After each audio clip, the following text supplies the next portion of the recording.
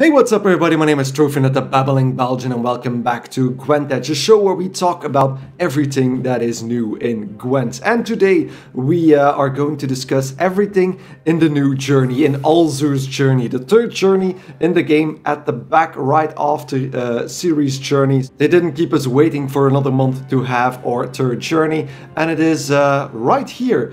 We're going to talk in this video, we're going to talk about the characters in the journey, because of course Alzur is a pretty unfamiliar character if you just played the games, and even if you read the books he doesn't get mentioned all that much.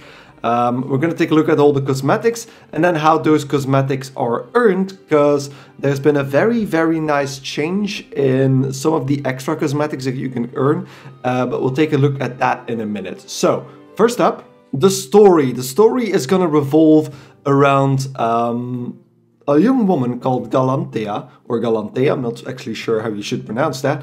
And I'm pretty sure she's a new character in the Witcher universe created for Gwent. Unless somebody can help me here, but I don't think she's ever been mentioned anywhere, or it might have been a very small mention. But Alzur, on the other hand, we're gonna those two characters are gonna meet up. And that's what the story is going to be about, I suppose. This is the start of the story. It's going to evolve over the next 12 weeks. But Alzur is a much more familiar character. So Alzur is one of the older mages, the older sorcerers. If I'm not mistaken, he even predates that elixir that keeps sorcerers and sorceresses young. So he's not one of those guys, but he's one of the older mages who was responsible for a lot of big monster experiments. We'll see that in the cosmetics as well in a minute. And of course, he was the major player in the creation of the Witchers themselves. So he was behind most of the work that was done to create the mutagens and everything that was needed to create the Witchers. But what's more important in this journey, is it still worth it? I believe it is, because I think we even get more cosmetics than we got before, if I'm not mistaken. I think the bottom row is a lot more filled in than it was before. And as you'll see when we're going through this, the premium path has also been upgraded with premium cards that are specific cards, so you know what you're gonna get beforehand, so it's no longer a luck of the draw, aside from of course what you're getting from the kegs. But other than that, you get really specific premium golden cards. Let's go through them one by one. So of course the leader skin that you're gonna get is Alzur, so the mage himself, ready to lead any and all of your decks, because of course he's a neutral skin as usual. Then we get some nice borders as usual, but the outfits of Alzur are gonna define what the other cosmetics are. So for example, if you move a bit further, so we already have new coins as well, and then we got mutagen avatars, which of course fits in with Alzur creating the Witchers. But if we move a bit further and go to the first outfit, I just want to highlight the card backs, because the card backs of course are really interesting as well. We can actually see his next outfit, and his next outfit is the Druid skin. So it's gonna come down to trying to dress him in the different factions of mages. So the first one is Druid. There's an aura for it as well that just surrounds him with a green glow and leaves, and then there's this fancy Druid hat that you can put on his head as well, and that's basically it for the Druid section. Then the next skin, if I'm not mistaken, I think that's the bigger mage one, right? Yeah. So the Ronin skin. So going back to that, those Japanese origins, since we already had a Ronin skin for Ciri as well, Alzur gets the same treatment, and of course he gets a fancy mask to go with that. And I think, if I'm not mistaken, there's a staff here as well. So a focus staff that he can use as a sort of ornament. Next up, if I'm not mistaken, the next one is the... I think I skipped over a card back here, didn't I?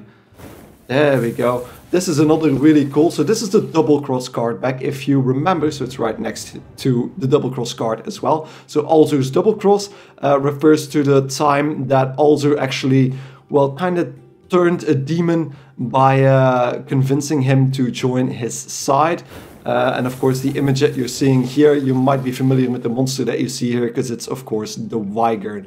It's not completely linked to one another, because of course the eye over here is not that of the Wyvern, but still it's a very nice, very cool card back. I see me using this one in a lot of matches, because it's just a perfect card back, isn't it? Especially for monsters, this is a looker. And further in, we have the gene modification card back. That's not specifically pointing towards Witchers alone, even though we see Keygen in the back. I don't think even Alzur had a link to Keygen. But that's more towards the mutations that the mages were experimenting with at that time. So you see human modification, but also the creation of beasts, which is something we might learn a bit more during the journey. Then we have I think it's a necromancer skin, so again a different school of magic, raising the dead, which also includes a few extra ornaments like the Eye of Nehalini, something like that. And then of course the Wyvern card, the animated version of the Wyvern card, which is pointing to what I was saying before, that you actually get specific premium golden cards in this journey. I think we already passed Philippa here as well, yeah, so you can get the premium version of Philippa Blind Fury as well in this premium path. Just skipping ahead a little bit, we also get a nice face paint for the Necromancer skin. And then we get, of course, a black aura, a black shadowy aura for the Necromancer skin, so just to fit that team. And then the final one is actually really cool. You might have seen that in one of the first avatars as well. Alzur actually gets a full set of armor, and you might be wondering, what are you talking about, TrophyNet? A full set of armor? He doesn't have a helmet. Well, the helmet is actually, because you can see the helmet in the avatar over here as well, the helmet is also available, but you need to win or play a number of matches. I'll check that in the contracts in a minute, to actually get that helmet. There's actually 2 helmets that you can earn. But I skipped over, did I skip over another card back? I don't think I did. We checked out all the card backs. No, I didn't skip over any. So the last one that you see is the one depicting the Sphinx. So the confrontation between Alzur and the Sphinx. So that's basically all the cosmetics you can get. I skipped over a few avatars and ornaments and stuff like that.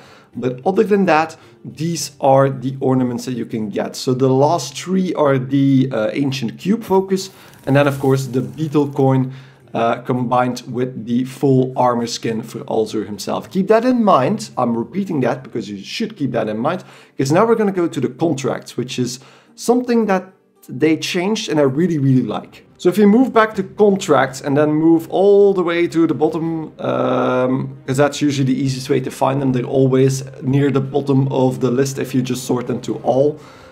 You can see there's specific quests, there's new quests that have been added that give you a few more reward points while you're going. So you don't need to complete every quest to get 15 reward points. Once you've completed 10 of them, you get in total 15 reward points from just this looking for adventure quest. And at the end, you get the Witcher Creator title as well.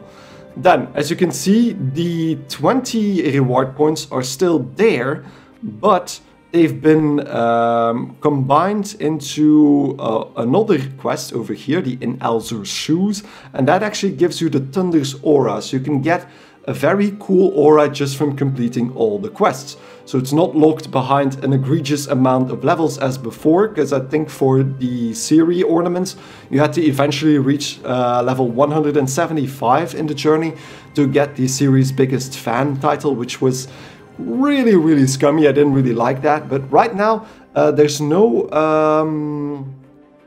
a single cosmetic locked behind anything further than level 100. So if you go through the list a bit further, so you have the level 100, you get the Thunder as a title as well. Another one you get, of course, the Galanthea avatar and the Alzur's avatar as well. So that's the same as it was before. But then we get into the more juicy stuff. So if you play 200 games with Alzur as your leader, so it doesn't matter which outfit, just any Alzur skin, you actually get the Cosmic Aura, which is a very cool visual like shield that you can get. Then if you win games with the Druid outfit, there's also reward points tied to that, a title, more reward points, the Druid sickle, which looks like that, is going to be an ornament, I assume. And then of course the Druid invocation circle, which is an aura that is projected on the floor. You also get extra reward points from playing games with the avatar. And I think that basically applies to most of the avatars and outfits. So, for example, you can also get Alzur's Ronin outfit. And if you get to 20 wins with that outfit, you'll get the Ronin mask, which of course fits a lot better than that Sun and Moon mask with the Ronin skin. Other than that, so more reward points. Then, same deal for the Necromancer skin. We get 2 extra things aside from the title. We also get the Dark Dagger, which is a nice curved design. And then after 40 wins, so it does escalate, but you don't lose these quests even after the journey has completed, we get the Demonic Invocation Circle. So we get a floor-based aura, which shows you that really cool invocation circle that you might have seen when Yennefer did similar spells in either the games or the series. Then of course, the armor. That's basically, for me, this is the coolest skin. Sadly, it's at the end of the journey. But if you win 20 games, you get that that gray. I think it's supposed to be the gray helmet, but it looks a bit orange on the screenshot. But I think it's supposed to be just that metal-looking gray helmet, because if I'm not mistaken, you get a few other borders if you play with the mutagen trinkets.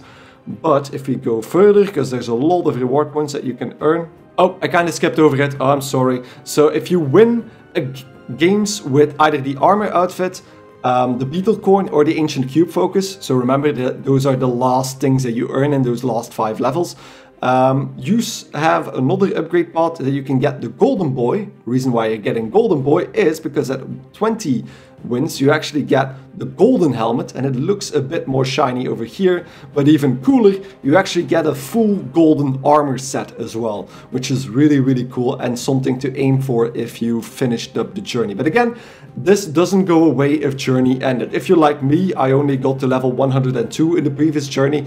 I never bought any of the levels because those are way too expensive. But if you only get to that, you can still keep those quests here, because they're gonna stay in there even after the journey has completed. To prove that, similar quests for like the Geralt skins and the Ciri skins are also still available if you go up. Like for example here, we get the Ronin's Journey, play 100 games with a Ronin or Scarlet Ronin outfit, is still here, so I can still get that straw hat if I wanted to. Same for the Unicorn coin and stuff like that. The only thing that I really can't get anymore is, I think, Ciri's biggest fan, because of course Ciri's extended journey is done, so I can't get those other quest rewards. But those in this journey are completely done, so I'm really happy with that change.